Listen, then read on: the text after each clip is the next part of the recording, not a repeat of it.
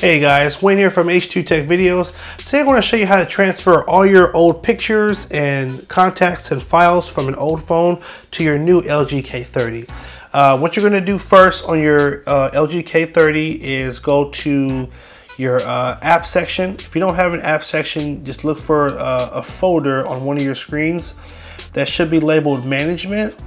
And when you open that folder, you're going to go to LG Mobile Switch. We're going to be using this app to transfer everything.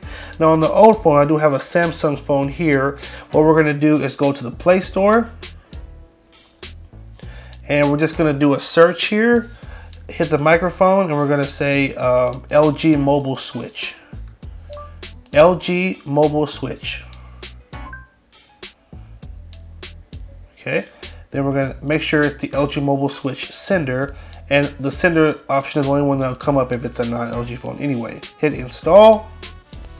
Let's give it a second to install. And this will basically help us to move all the files from the old phone over to our new phone. Okay.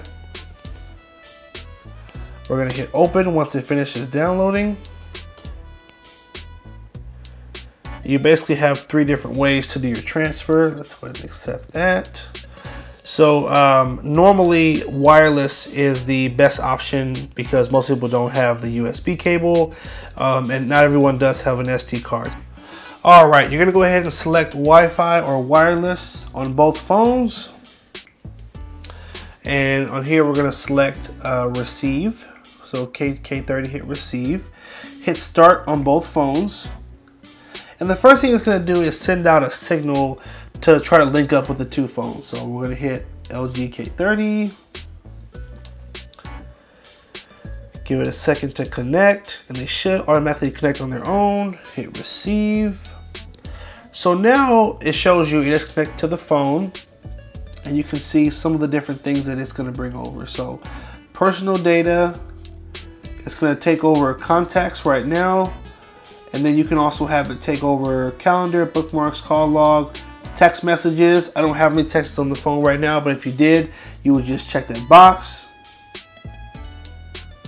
And then under media data, so documents, music, photos, and videos, and also downloaded apps as well. So it's going to get all the important stuff. Normally people care about three things: pictures, contacts, and messages. And it can take all three of those. So what we're going to do is hit next on the J3. And at this point, sit back, relax, and let the phones do the work. You will see here, it will update you on the progress of how long it's going to take. And generally, this phone is going to finish first, the phone you're transferring from. And then the K30 will take a minute to receive all the data and sort it and make sure it all goes in the right place. So give that time, let that finish. And after that, all your stuff is going to be transferred over to your new phone.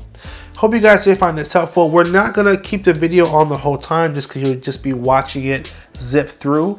But at this point, there's nothing else you have to do for it to transfer. So once again, hope you found that helpful.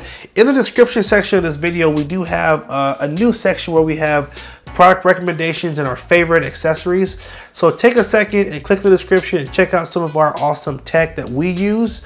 We just wanted to throw out those recommendations because we use a lot of cool tech and we don't always get to cover it all on the channel, but you can see some of it, and if you like it, you can purchase it right from the links below. Again, if the video was helpful, like, favorite, share it, hit the subscribe button, and also keep watching for more videos. Thanks again for watching and have a good one.